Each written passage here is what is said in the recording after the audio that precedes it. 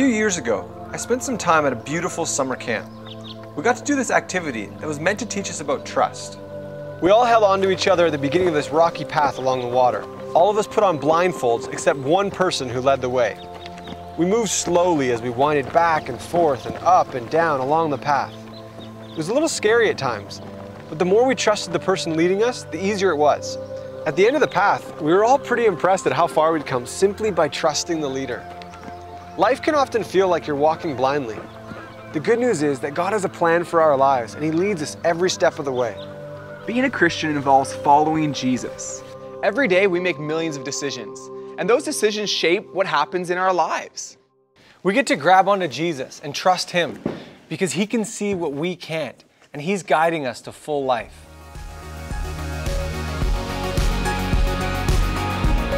And I was just like, I'm gonna go exploring in the forest. Yeah, forests. I was lost for like 12 hours. Where's my mom? Where's my dad? And then where's my brothers and sisters? Just don't know what to do. I get lost all the time. Yes, I have been lost. Yeah, I went traveling with my granddad and we got lost in Thailand. I was on like a bicycle and I ended up on the wrong side of the highway on the way to work, and I was horribly lost at 7 a.m. in the morning, and my pants ripped and I got to work a disheveled mess. Well, Tasha's not the best at giving directions. And so when we drive, I do get lost. We drove aimlessly for like maybe 20-25 minutes. We're going to a campsite and we had lost reception on the way. I'm typically good with directions, but sometimes I like getting lost, so. Right now we're kind of lost. Now you gotta say that, so.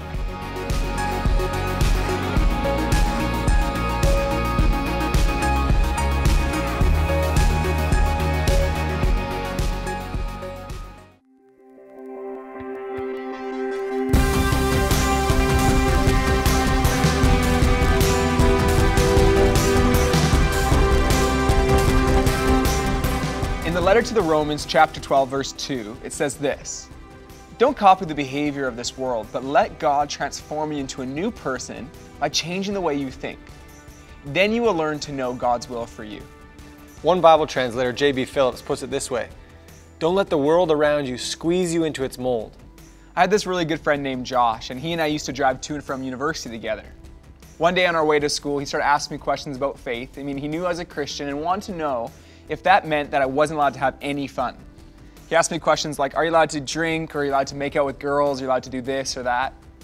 And I tried to explain to him that it wasn't really about me being allowed or not allowed to do one thing or another, as if I was afraid God was going to strike me with lightning.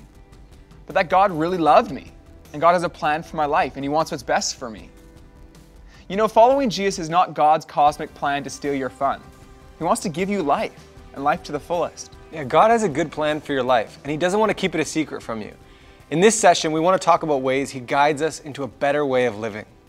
My sister Tara was particularly gifted at the area of gossiping. Did you hear what she said to me last night? She's what you might call a swear factory. Awful. She was the kind of girl that would get on the phone at 1,000 words a minute and talk to like 1,000 people about some scandalous secret she heard that day. When Tara started following Jesus, though, things began to change. She told me how the Holy Spirit led her to a part of the Bible in James 3 that talks about how our tongue is a flame of fire, and how with the same mouth we praise God, and then we curse those who are made in His image. This is one of the primary ways that God speaks to us, through the Bible. Tara did a 180-degree turn in the way she talked. Now, it's rare to ever hear her speak badly about others. She's become one of those people you want to have as a friend, because you can trust her with anything, including secrets. I remember one day after school in grade 9, I was hanging out with a group of guys that I didn't typically hang out with. One of those guys' name was Drew, and it didn't take me long to notice that the other guys didn't like him very much. We ended up hanging out at a park near our school playing a random game called Grounders. The game's simple. One person keeps their eyes closed while everyone else hides. It was Drew's turn to be it. When he closed his eyes, they all signaled to each other to run away. It wasn't like they're gonna hide around the corner. They literally are gonna leave him alone at the park. They looked at me and motioned for me to follow. I had to decide what I was gonna do. I didn't know Drew very well. We weren't really friends, but I knew this was not okay. It would have been easier to be a chameleon and just blend in, run away and laugh about it with them later, but I decided to stay. When Drew finally opened his eyes a few minutes later, they were gone. It was just me. We walked home together, ended up having some pizza at his house, and today, Drew's one of my best friends. God spoke to me that day. He spoke to me through my conscience. It wasn't like the heavens opened and angels delivered a special message just for me. I simply knew in my heart what was right. Now, sometimes God speaks to us in miraculous ways. My friend Daniel had an amazing encounter a few years ago when he sensed God's Holy Spirit speaking to his heart. One night, he was giving a guy named Thomas a ride home. He didn't know him very well, but wanted to give him a hand anyways. When they arrived at his house, Thomas invited him inside to see his workshop. In that moment, Daniel heard God say, "Go inside with him." He had never heard God say something to him so clearly, so he went in. Thomas showed him around the house, and Daniel heard God speak to him again.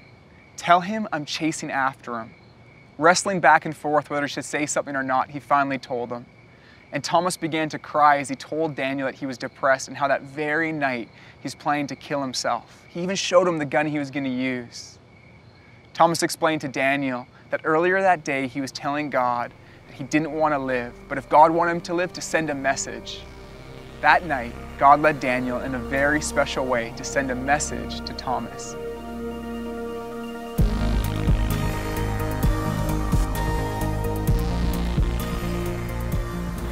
But core morals, the way you live your life, I think they will remain forever. Some people take it as like, this is wrong, this is right. And I think the world's there's too much gray for that to be. I feel that they are a bit outdated in today's society.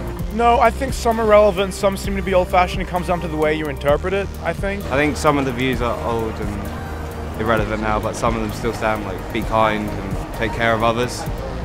But some of them, like, have sex after marriage doesn't really apply anymore. I think that a lot of them are still, important to be followed, like don't steal, don't kill, like those kind of things. So it's kind of gotten to the point where it's like maybe we should start revising them in this day and age. And I think some people should kind of adapt it to the modern day.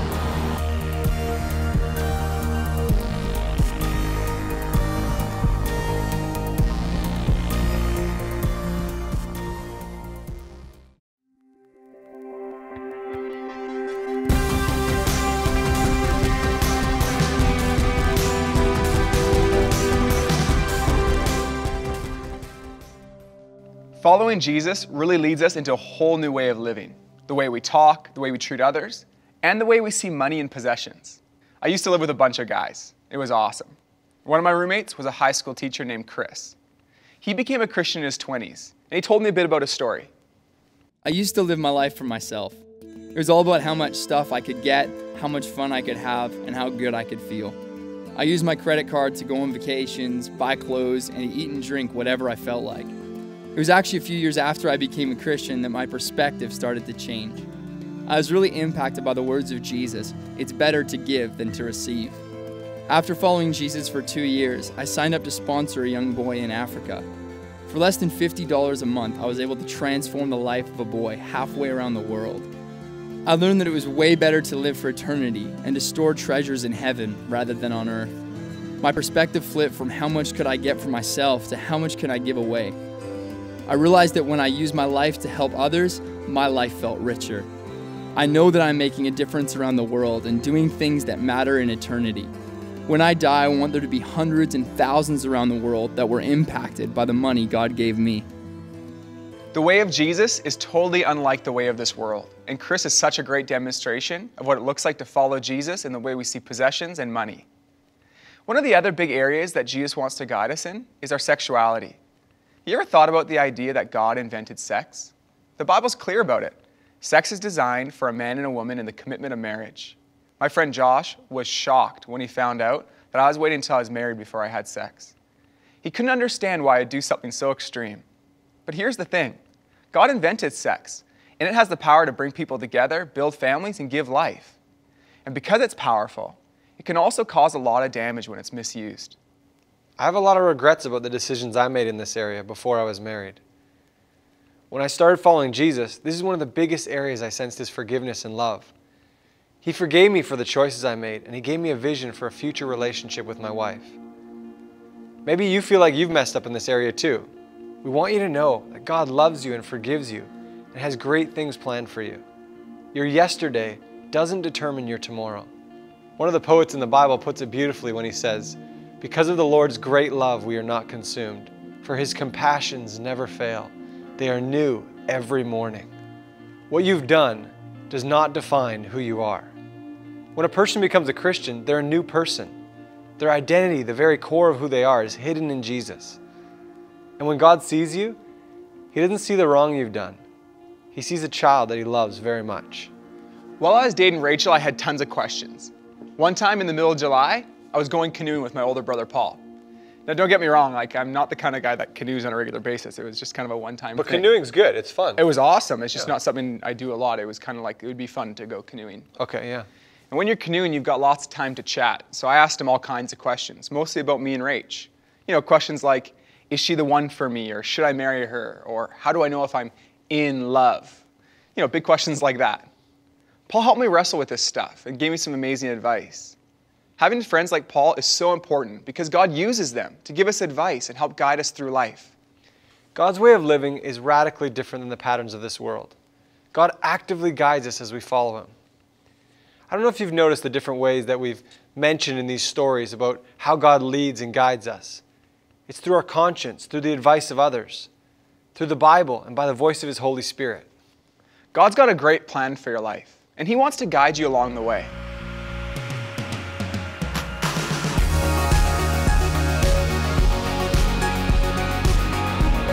If he does, that's cool, you know? If he's got something in mind for the way he wants my life to turn out, that's nice. I don't know if there is a plan. Yeah. I think you just fly by the seat of your pants. There is a God and there is a plan, then what can I do about it? For whatever reason I'm here, I think it's for a reason. Whatever reason.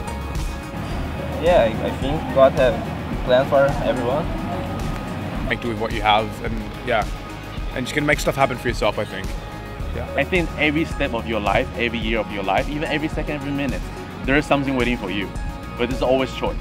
You make the changes that you want in your life. You want to go be something different, not because you're supposed to, but because you want to and because you have the drive to do so. If he does, he does. If he doesn't, he doesn't. Nothing I can do about it.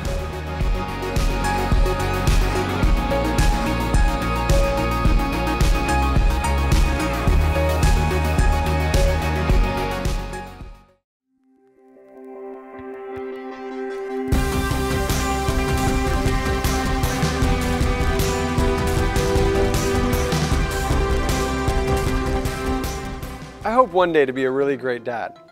Now, I'm not going to let my kids do whatever they want. I'm going to have some rules and boundaries for them, but I want to protect them. And I want to help them do the things that they love and enjoy. I want to teach them what they'll need to be successful in every area of life.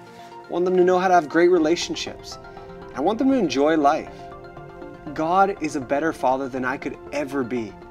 He wants the best for us, and we can trust his direction and instructions for life. Imagine driving down the street without any rules for the road.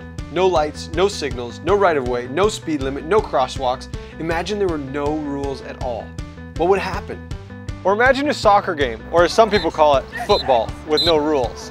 Every player is free to decide what's okay and how to score goals. Someone might pick up the ball with their hands, spin around, hit someone in the face, run outside the lines and say, "That's worth 5 points." That's not soccer at all. Soccer without the rules isn't fun or free. It's chaos. That God gives us boundaries so that we can enjoy life to the fullest. And this is the great paradox. God's instructions don't restrict us. They make us free. And when I first became a Christian, I dreamed of becoming a rich and famous NBA player. For God, of course. But I can tell you honestly that I'm glad I didn't. I'm thrilled with what God has done in my life. I didn't have to decide what to do with my life. Instead, step by step, I've discovered what God has for me. I started trusting God when I was 17. And now, years later, I'm more confident than ever that God knows what's best for me and that he wants what's best for me. And not just for me. God has a plan for you too, for the people you'll meet, the things you'll do, and the places you'll go. One of my favorite passages in Psalm 23 says this, "The Lord is my shepherd, I lack nothing. He makes me lie down in green pastures. He leads me beside quiet waters. He refreshes my soul. He guides me along the right paths for his name's sake. Even though I walk through the darkest valley, I will fear no evil, for you are with me. Your rod and your staff, they comfort me."